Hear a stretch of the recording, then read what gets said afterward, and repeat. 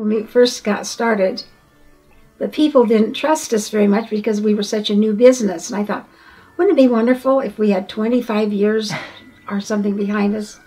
It seemed to me like he just wanted to know what worked. What he did it work? So he had to get the lumber wet, and our bathtub would be full of lumber. Then after he tested that out, he had to see if it would dry. And so then our new built-in oven would be full of lumber. And that was our manufacturing place. And our dining room was our office. We, of course, had to sell something to make profit or try to make ends meet. He had to sell things. But before that, he had to put a piece of equipment together that he could sell. So I was supposed to help take radios apart, dissecting the radio. So he would have these little parts to put together, and I would usually break them, and I needed 3 hands and 15 fingers, and it just didn't work. Radios and TVs. And we put this equipment together. He put this, and then our children, we had all these little drawers. Our children would sort them out and put them in little drawers. So when he needed the parts, he could find his parts. Make a product. And then he had this product made, and he had to find out if it worked. So a sawmill said, well, you can put it in our sawmill and we'll try it out.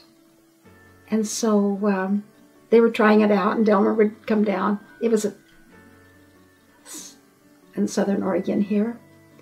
And one day he came home and he gave me a check. And I said, wow. He said, I sold that piece of equipment. And I said, for $1,600? He said, why not? It's already saved them thousands of dollars in the sawmill, in the mill, lumber mill. Yeah. And then we add all those used parts in there, so we built a brand new machine and replaced the old one. And they didn't even know it. Delmer went down to fix the old machine with all these old parts in it, with all new, because he had the money to buy new parts now. So he gave them a brand new set, and they didn't even know that they had been running with an old one. Because I remember one sawmill, the man said, I'll buy that equipment if you come back in a year, but I don't think you'll be in business in a year. Mm. And that's when I thought, oh, I wish we'd been in business for many years. Then they would have more confidence in us. And we got our children busy stamping the letters, folding them, and helping me get them out while he was working on the machine. So then somebody would call and ask about them, and then we would go get in the car. My folks lived close and did a wonderful job taking care of my children. And we would just go to that mill, and if they bought it, said they want it, then we'd come home and make the machine custom made. And I would type out the instructions and how to do that, and we would take it back to them, and Delmer would kind of help them show them how to put it in. And that way we'd learn, oh, we should have gotten this in the instructions. And we learned how to write the instructions better that way. We had a van, a new van, and Delmer made a box about 2 feet. I like an empty box. That we, at night, we would put our sleeping bags in that, and one of us would drive and one would sleep, because we had to go a long ways. And then when we get to a meal, we put the cover on it, and we'd put our pieces of equipment around, and you'd never know it had been a bedroom. It was always very hard, I thought. Delmer probably thought it was always pretty easy, because he was having so much fun figuring out all these things. And people would come in and say, but we need this and this and this. And I would be in my office, and I would hear him say, I think we can do it. And I was thinking, he does all this, and then I will not have money to pay the bills, because it costs to do something new. Stick-to-itiveness and not giving up.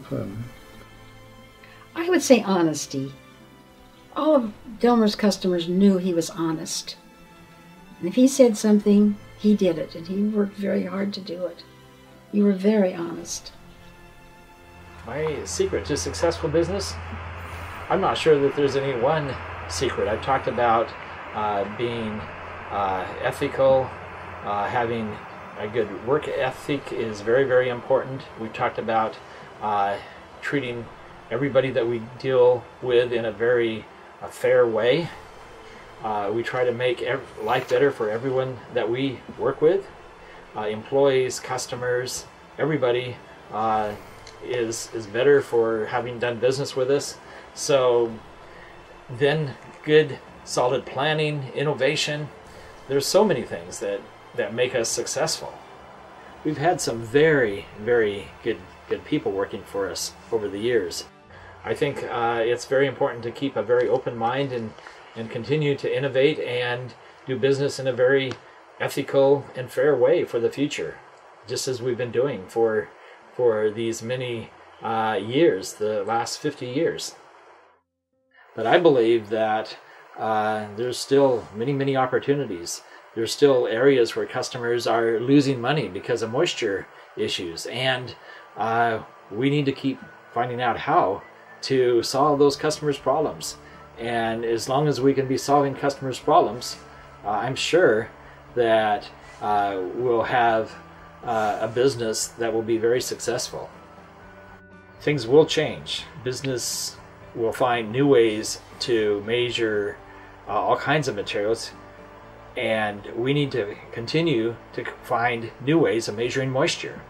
It's very important to stay up to date, very important to use the latest technology, very important to come up with innovative products, which we've been doing for so many years. And I'm sure that as we keep coming up with new and innovative products, we will have products that customers will want to keep buying from us and will continue to be passionate about using our products.